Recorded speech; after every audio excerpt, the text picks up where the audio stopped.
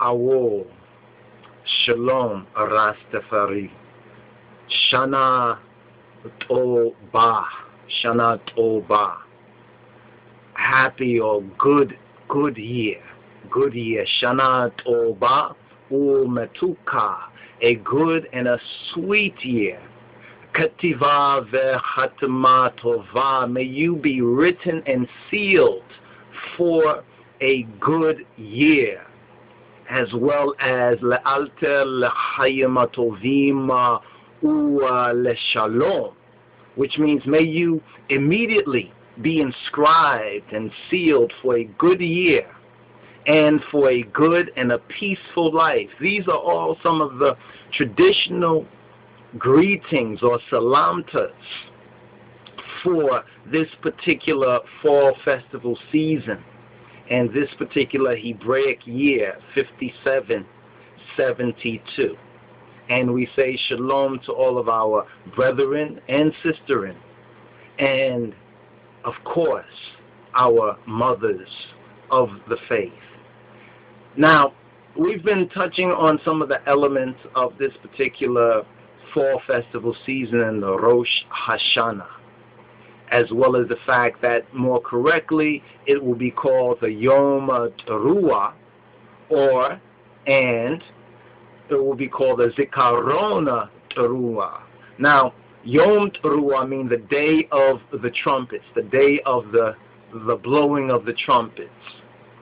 And Zikaron Teruah would be the memorial of the trumpets, or the memorial. So this time is really the Feast of Trumpets, while many of the other Hebrews or Jews, mainly the Polish and the Germans, have decided to call it from such a time the Rosh Hashanah. And Rosh Hashanah, as we've been making it very clear, is not written within scriptures as Rosh Hashanah. And there's some scriptures which point to the Yom Kippur, which is the Day of Atonement, which occurs 10 days afterward. And we also touched on these 10 days of awe.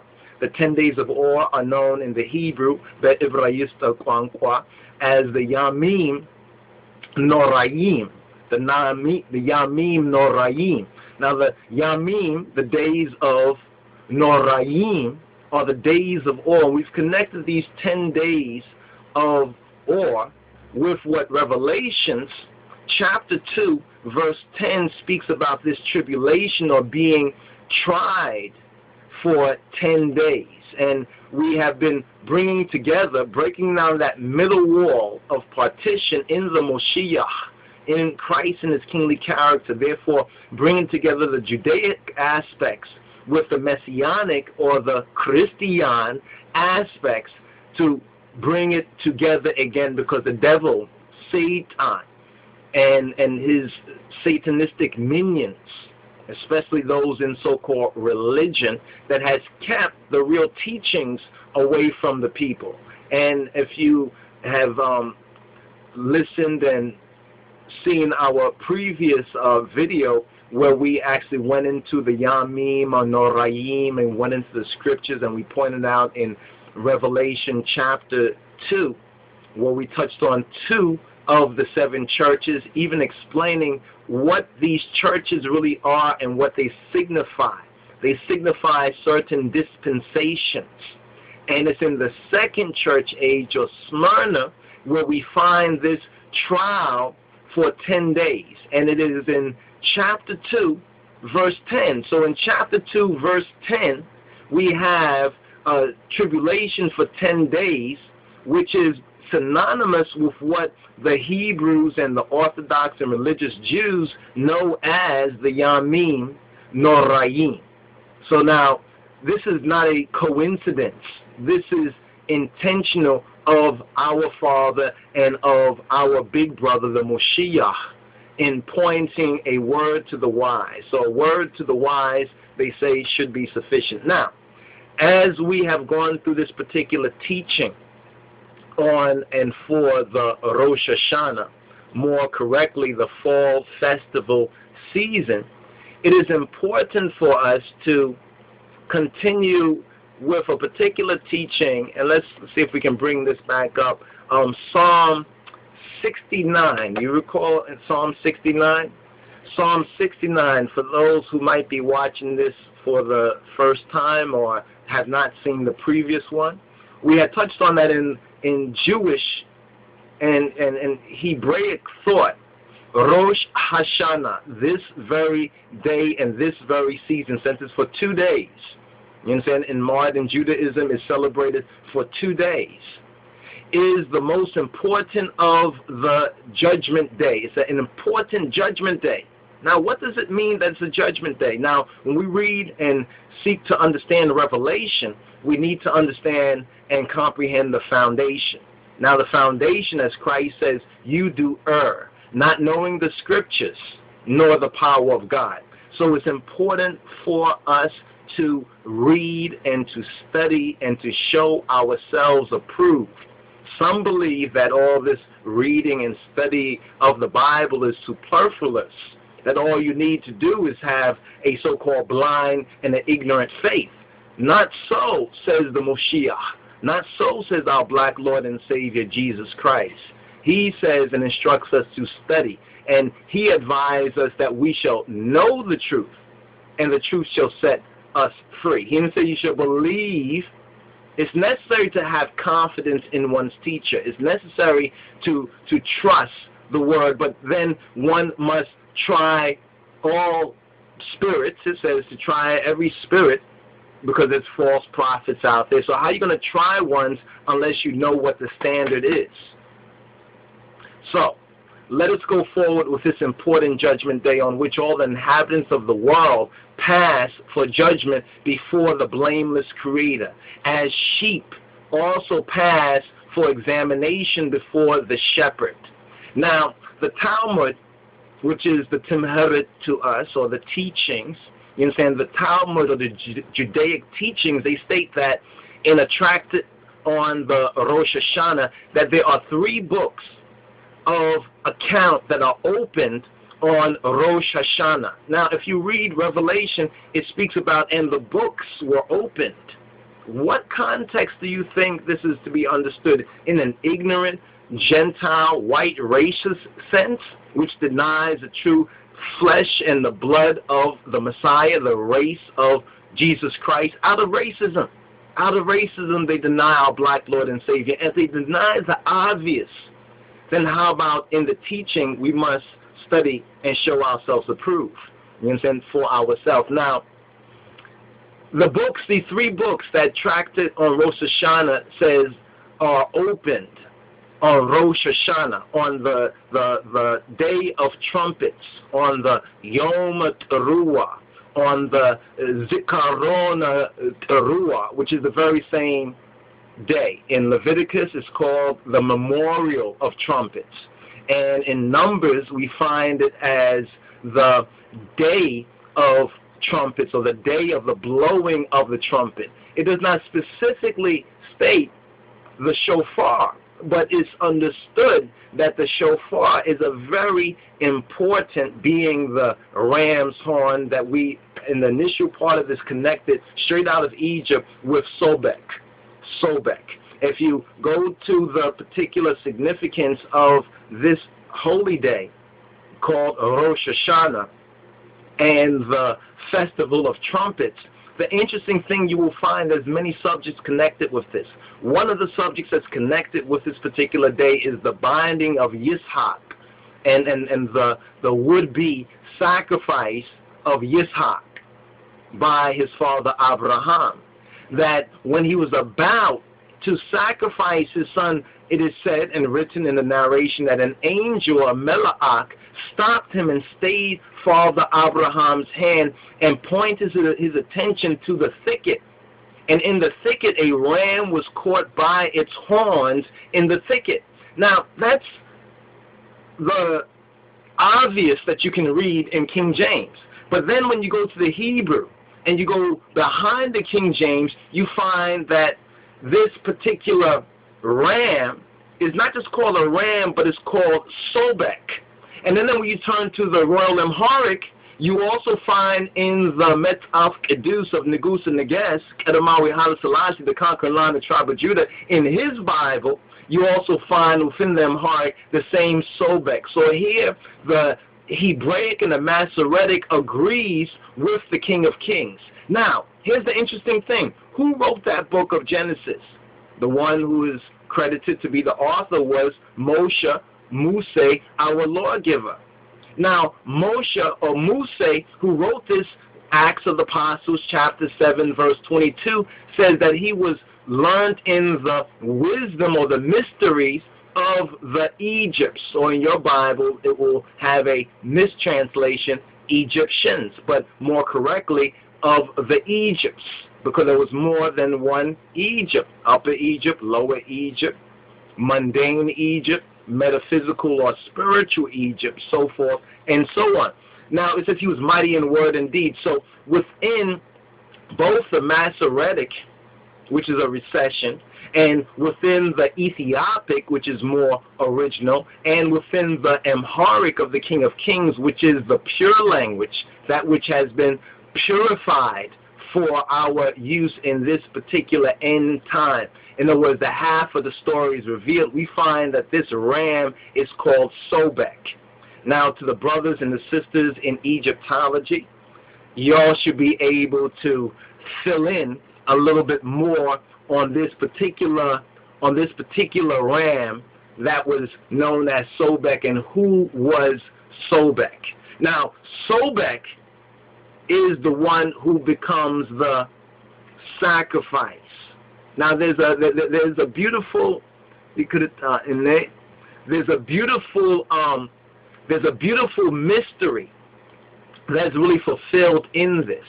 This is why when Moses said we have to go to worship our God, Pharaoh said, well, you can do it right here. He said, no, no, no, no. If we worship our God in the way that we must worship him, this will be an offense to the Egyptians. Because the Egyptians, you know what it's like? It's like when the Moshiach came, and those who were into Judaism and faithful and true, they recognized the Moshiach, and still they built on that foundation of Judaism, but they went forward with the revelation. But there were some so-called Jews that refused to accept the Moshiach. So they stayed with the old revelation, but did not move on with the new revelation. The same is true in ancient Egypt concerning the period of time that we know as the Exodus and as Moshe. But the key and significant thing is this particular ram and the connection with the ram's horn. And we hope to go into a little more detail and present some of the findings and conclusions of our reconstruction of ancient Egypt and the Exodus. But in this particular portion right here, we are learning that there are 3 books of account that are open on the Rosh Hashanah, or on the Yom Teruah, the Day of Trumpets, wherein the fate of the wicked, the Kufuot, the righteous, the Tzadikan, and those of an intermediate class, those of a middle class, those of a middle region are recorded. So there's 3 types. There is the righteous, there is the wicked, and there are those who still are hedging their bets. Now, let's understand this. The names of the tzaddikan, of the righteous, are immediately inscribed in the book of life. And they are sealed to live. In other words, they are sealed l'chaim. They are sealed for life. Now, the middle class, spiritually speaking, those who still are hedging their bets, are allowed a respite. They are allowed a reprieve of 10 days.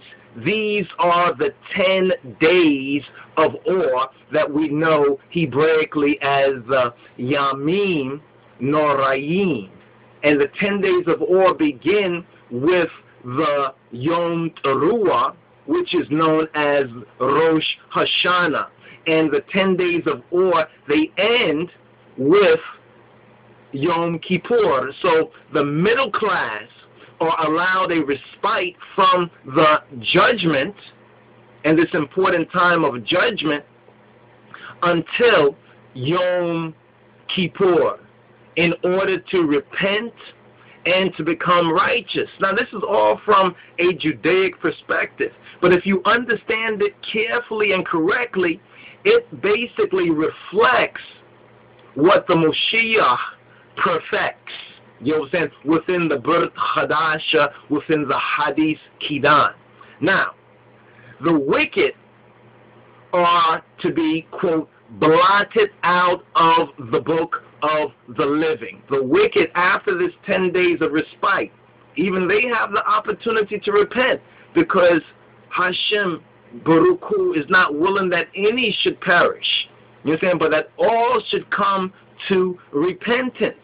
But the wicked who remain wicked are to be blotted out of the book of the Hiyawan, out of the book of the living, according to Psalm 69. And here is where we had left off a little bit earlier in our teaching, and we want to give ones a little bit of a background. And there's a further building up on this when we connect the zodiacal sign.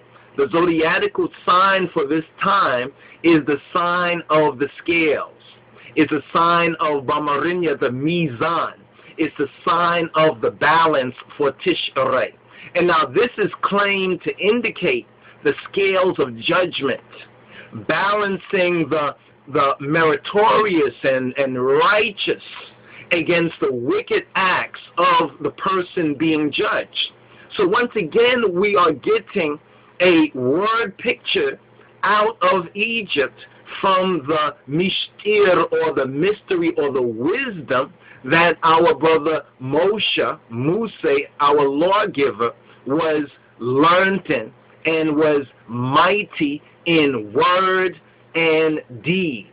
This proved the merit of his gnosis, of his initiation, of his knowledge, you understand, of the way, the truth, and the life. So the taking of an annual inventory of accounts on the Rosh Hashanah, or the Yom Teruah, the day of the blowing of trumpets, it was adduced by one rabbi, Nachman ben Yitzhak, from the passage in Deuteronomy 11 and 12. In your Bibles, it might be 11 and 11, because there's a one-verse difference between the Hebraic scriptures and most of the so-called Gentile Christian scripture, which says that the care of Hashem is directed from, quote, the beginning of the year even to the end of the year. So it's the beginning and the end, or the end and the beginning of a thing that is holy. Now notice this. We have the Shabbat, that's on the 7th day. And then we have the Ehud, which is the first day. And that first day we gather after spending that 7th day in the remembrance and in the rest, and keeping it set apart and kedus and holy. So we gather on that first day. And this is not just a Christian thing about Sunday. This is when the Gentiles came in and they call Ehud Sunday. But in our language, as we explained already, and we will explain again, it is Ehud, which is related to Ahad, which means first. So the Shabbat is the 7th day. And Sunday, what's called falsely in the Western Gentile sense, a Gentile misunderstanding and mistranslation, is called Sunday because the Gentiles worship their false gods of the sun on that day. But Ethiopically and even Hebraically and from ancient times, so-called Sunday wasn't known as Sunday because they knew the sun came out almost each and every day. They called it the first day. So when you count from the first day to the 7th day, Saturday is the Shabbat. So in our Ethiopic Hebraic witness, the Judeo-Christian culture of Holy and Highland Ethiopia, we see them observing the Shabbat, as well as the congregational coming together on the first day of the week. So this is nothing new. We find this also in the Bible as well. So this is a connection that even Rabbi Nachman ben Yitzhak had made with a passage from Deuteronomy chapter 11, verse 12, which says that the care of Elohim, Hashem, Baruch Hu, is directed from the beginning of the year even to the end of the year. Therefore, the first of Tishrei, the first of the lunar month of Tishrei, it was considered as the beginning of creation, as the beginning of creation. But let us scroll back for a moment. Let us review, in other words. Not go back, forward ever, backward never, but let us review. Let us review. You understand? In a sense, let us, in a sense, look in that rear view mirror to see what we've passed. You understand? And perhaps we need to circle around to this again. Psalms 69. Now, I want you to pay attention to this. Now, we've been talking about the teruah. The teruah basically is the trumpets. It's the Hebrew word for trumpet. When we say shofar, we are talking of the kenda meleket. The kenda meleket is the horn of the trumpet, or the more correctly, the ram's horn, because there's different kinds of trumpets. Now, when we turn our Bibles to this psalm, Psalm 69, which is actually a very excellent psalm for this particular season. Let's go to Psalm. Let's write this up here. Psalm 69. Psalm 69, the particular verse that we touched on, where it shows there are three classes. There are the tzaddikan, there are the righteous. Let's write this up here. There are the tzaddikan, which is the righteous. Now remember, we explained this before, but we'll explain this again.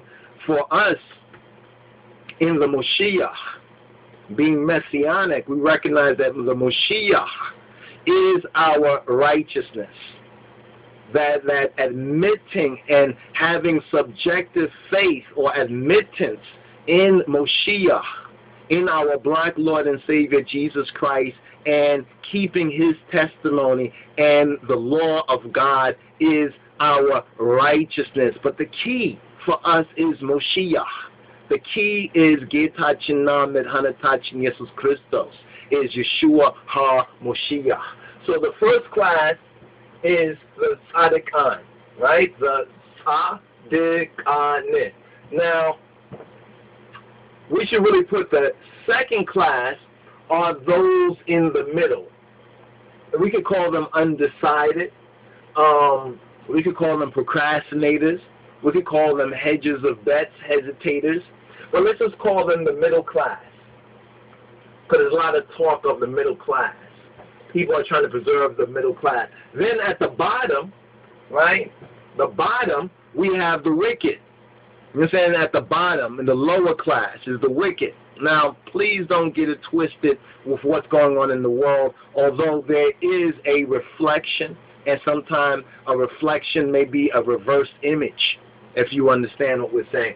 But the third class is what we'll call the Kfu Wo Shit. And this equals the wicked. I, as Rastafari, will say, kill, cramp, and paralyze all weak heart conception. Wipe them out of creation.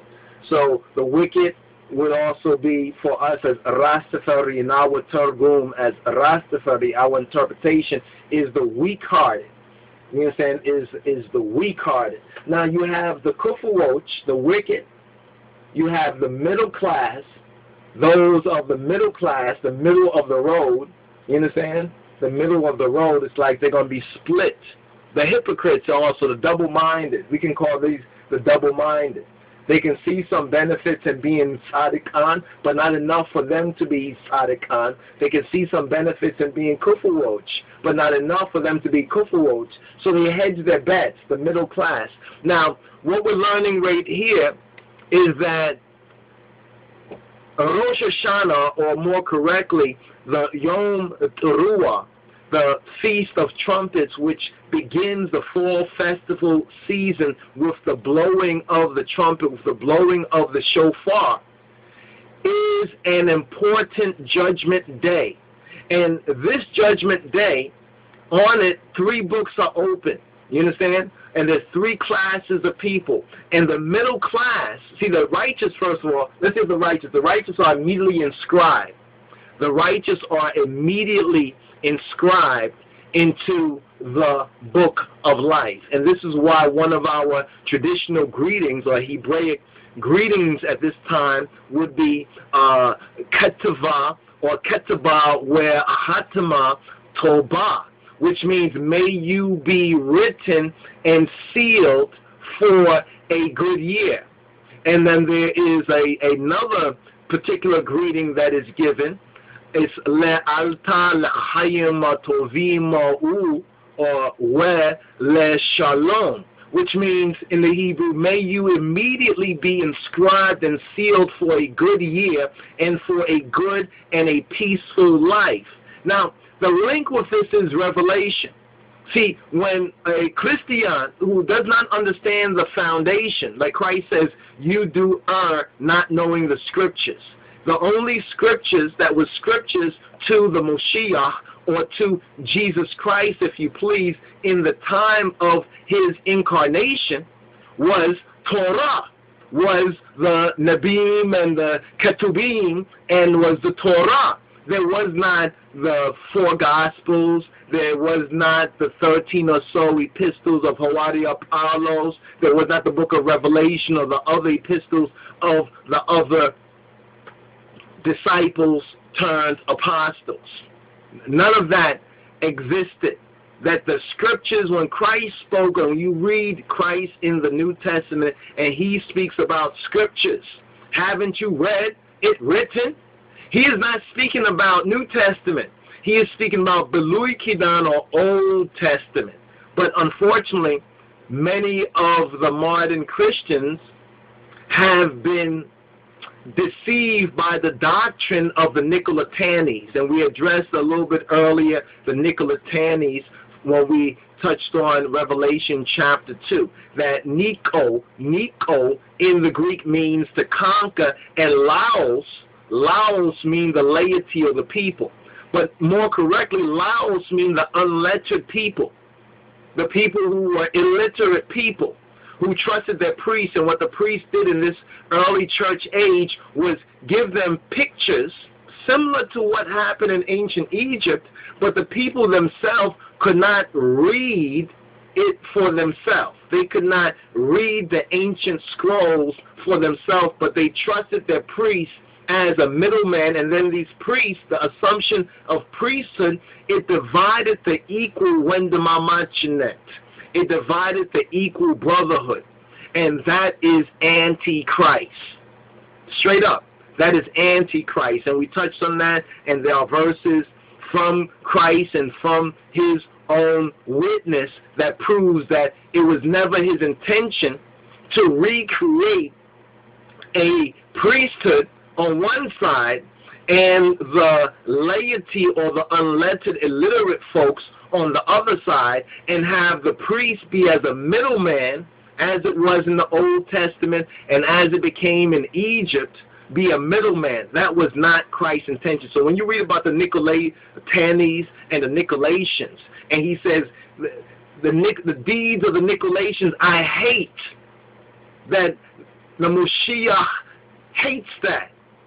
It's something that we ourselves should not get into, that even amongst I and I as Rastafari, as elect Rastafari, we should recognize exactly what Revelation says from the very beginning. And let me remind you, Revelation from the very beginning, it says this in chapter 1 in the salutation of Johannes. It says, Grace be to you and peace from him which is, and which was, and which is to come, and from the seven spirits which are before his throne, and from Jesus Christ, Yeshua HaMoshiach, who is the faithful witness, and the first begotten of the dead, and the prince, or more correctly, the governor of the kings of the earth, to him that loved us and washed us from our sins in his own blood, and hath made us kings and priests. He has made us. He didn't make some of us kings and priests, and the rest of us just regular people, regular folks, but he has made us, after he's washed all of us in his blood. So therefore, all of us are made as a kingdom of the priesthood, as a kingdom of the priesthood, to God, to Ha-Elohim, and his Father, our Father, the Father of the house. To him be glory and dominion forever. So this is in first chapter of Revelation, verse 6. Now, when you go to chapter 2 and you get to verse 6, notice this. We go to chapter 2 now and get to verse 6. Hear what in the red letter Bibles Jesus Christos, our black Lord and Savior, is saying. He says, but this thou hast. In other words, after critiquing this first church after the end of the apostolic age, the church of Ephesus, he says, but this thou hast, that thou hatest the deeds of the Nicolaitanes, which I also hate. So he's complimenting this particular church and saying that you also hate the deeds of the Nicolaitanes, but you must define who the Nicolaitanes are. And in a simple way, in a direct way, the Nicolaitanes is symbolically referring to the earliest notion within the early church of a priest class being above or beyond and separated from the so-called laity, and keeping the so-called people or the laity in an unlettered and an unlearned state, and therefore giving them pictures, therefore giving them a lot of other superstition and other things, but not giving them the education that they would need so that they could study and to show themselves approved to God as workmen that need not be ashamed, rightly dividing the word of truth. Because if this false priesthood did that, the first thing that the people will find out, just like the slaves did when they started to read the Bible for themselves, the first thing that they will find out is that they were being lied to. You understand? They would find out the truth, the half of the story that wasn't told. So, therefore, this priesthood, as many priesthoods do to keep their power, they have to keep up their spookism, their superstition, the illiteracy and ignorance. They don't sit and say, well, we're going to teach the word. We're going to deal with the hard questions. You understand? We're going to deal with the real issues. We're not going to sugarcoat anything. We're going to deal with it in blunt and plain reality. They don't do this. They don't do this. Therefore, they are this Nicolaitanes, this assumptive, this assumed priest class that has divided the brotherhood. Christ did not die for the priests and not the people until the people listened to the priest. No. Christ died and resurrected for those who would admit and have faith in him and through his word. And they are to learn his word. This is why when Hermes Trismegistus says that the sin of the soul is its ignorance. The sin of a soul is in its ignorance. But what counters that is the knowledge. Thus, the Moshiach says, ye shall know the truth, and the truth shall set you free.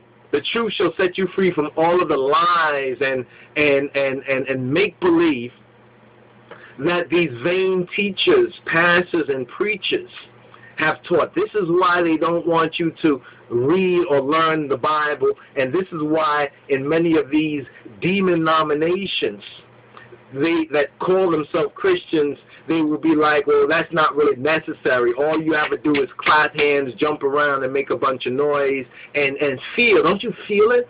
It's like an emotional, so-called religios or religion. But it's not what the Moshiach or his father, our father, intended. Now, with that being said, because you might just be tuning into this for the first time, let's understand that in this particular time that we know as, let's put this up here as well, because this comes under the Rosh Hashanah, or more correctly, the Yom Teruah. You understand? And this particular psalm, Psalm 69, is an important psalm to consider at this particular point, because what we are now learning from the Judaic part of our stolen legacy, the Judaic part of our once lost but now found roots. These are the real roots, Rastafari. These are the real roots. Stay tuned for a message, and it might be a harsh message and some might be offended, but let Jah be true and every man a liar. All right? All right. So in this particular time, we have these three classes, right? We have where the fate of the wicked, the righteous, and those in the intermediate class are recorded. These three books that are open. Now the names of the righteous, as we mentioned, are immediately inscribed in the book of life. This is what Revelation speaks on. Revelation is speaking on these same symbolic elements in the same order of arrangement. So it's impossible. This is why most Christians cannot properly interpret Revelation. Not just talking about, oh, what's going to happen next week or next month, but they cannot even understand it in its proper context because they don't know the foundation.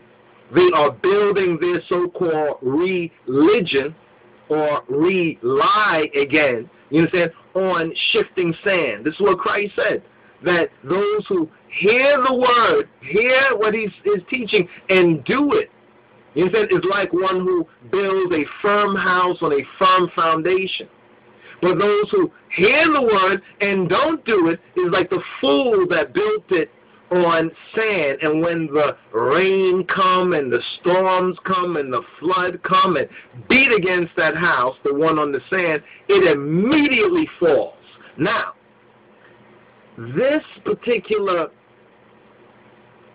judgment day, the names of the righteous are immediately inscribed in the book of life, and they are sealed to life.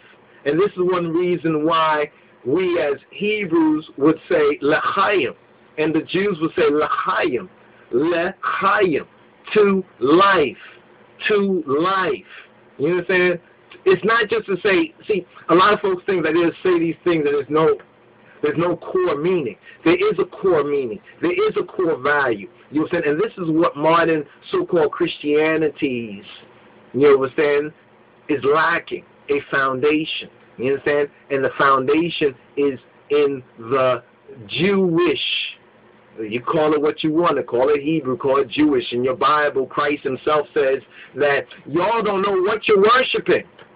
We know what we worship, for salvation is of the Jews. This is in your Bible now. I think it's John chapter 4, if I'm correct. Let's just go there for a moment. John chapter 4.